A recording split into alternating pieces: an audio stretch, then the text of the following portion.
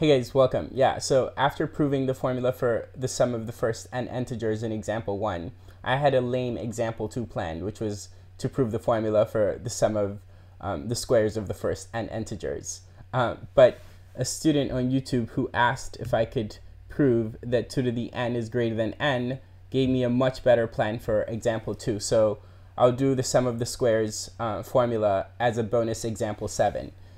So the question is, how do we prove this statement here? Because it's very different from example 1. Well, our title, and as usual, start with the basic case, case n equals 1. And in this case, we have to show that 2 to the first is greater than 1, and that's trivially true, right? Okay, cool. And so then I'm not going to do case 2. I'm going to skip to the all-important inductive step, the case k, right? Where we let n equal k. And here, we assume that the given statement is true. That is, 2 to the k is greater than k. And based on this assumption, we're going to show in the next step that 2 to the k plus 1 will have to be greater than k plus 1, right? This is the desired conclusion. But this is not immediate. This is not automatically true. So how do we show that this very last statement is true solely based on the assumption that 2 to the k is greater than k, right?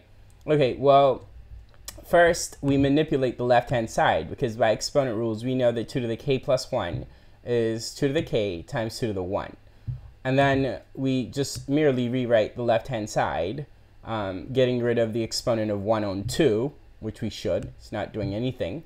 And then commutative property of multiplication allows us to write 2 to the k times 2 to the 1 as 2 times 2 to the k. But wait, we know how to interpret 2 times 2 to the k. 2 times 2 to the k means 2 to the k plus 2 to the k.